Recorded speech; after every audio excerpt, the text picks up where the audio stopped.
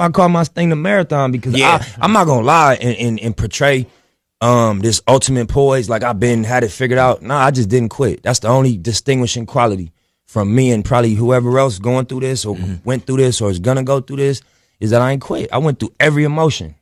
I went through every emotion with trying to pursue what I'm doing. You know what I mean? And I think that what gonna separate whoever's gonna try to go for something is that you ain't gonna quit.